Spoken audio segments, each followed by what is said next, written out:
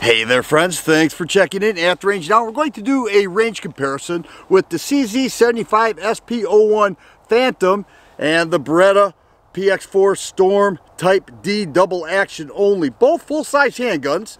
The Beretta has mags that carry 17 rounds, 18 in the Phantom. Let's start with the Phantom. What a nice handgun this is. Often considered one of my favorite CZ handguns is right here, the Phantom. Unfortunately, CZ discontinued this model. Actually, for the second time it was out. They discontinued it. They brought it back. They discontinued it just in 2019. I'm happy to have my hands on it. Now, model's the all steel model. Same upper. Well, not the same, but similar. It will work on both. 18 round magazines.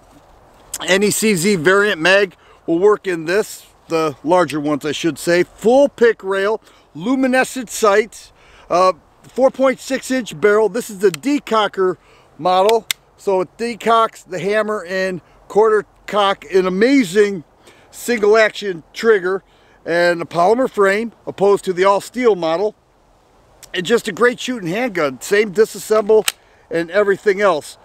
The reason I consider this one of my favorites, even more than the CZ75 SP-01 steel frame, is that it is just so smooth. I do like the way it feels. Interchangeable back straps are available, long beaver tail, all similar things, but I don't know what it is. I love this gun. I love this gun and the ramming. We're looking at about 600 bucks when it was in production. So let's go ahead and take a few shots and then we'll bring out the PX4 Storm.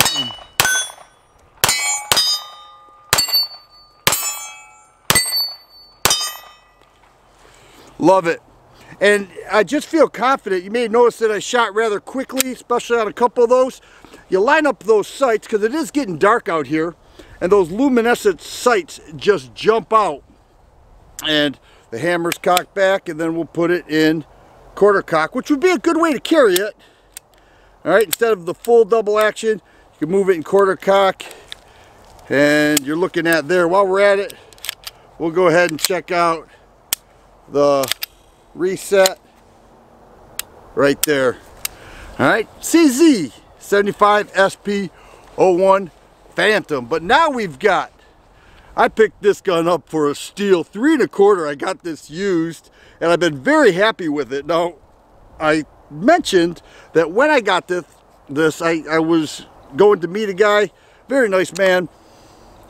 I thought it was a double action, single action. It's just double action only, Type D. Now, believe it or not, Beretta discontinued this one too a while ago, and I don't know why. It has a great double action trigger pull, and what ended up happening is I have fallen in love with it. Now, it's a little rough around the edges. That's fine. It holds 17 rounds. I think that's really good. 4-inch barrel, known for its rotating barrel. Well, let me get that in frame. Rotating barrel. Kind of feels like an 8.5 pound trigger pull. Also, luminescent sights. Okay, if you don't know what that is, that means they glow in the dark. That's an easy way to say it. Not a full pick rail, but an accessory rail. And a nice shooting handgun. Now, I've been comparing this with other handguns, and people who have the PX4 Storm love it. And they've told me for a long time, hey, why don't you get that PX4 Storm? And I said I would if I could get one. And I got one, but I got one that's discontinued, unfortunately. But that's okay, 'cause I shoot it well.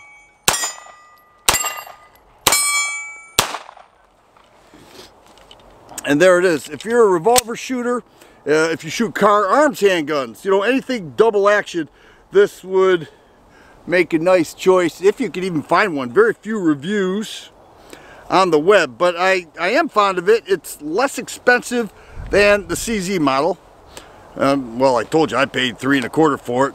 This goes right around 600. Probably, I don't even know. I think the MSRP, I'll put it down below, probably right around $500 for the PX4 Storm. But here we go.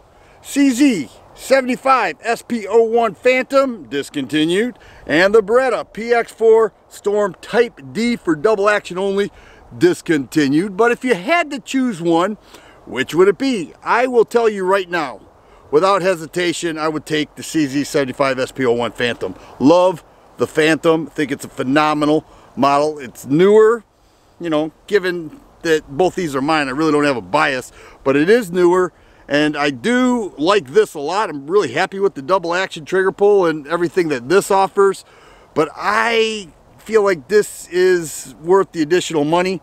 It's a price I'm willing to pay, and I'm glad I got each of these because they're discontinued for like the 18th time, but I'm glad I have them in my hands and that I own them, because you won't be seeing them at your local gun store in the new section anyways.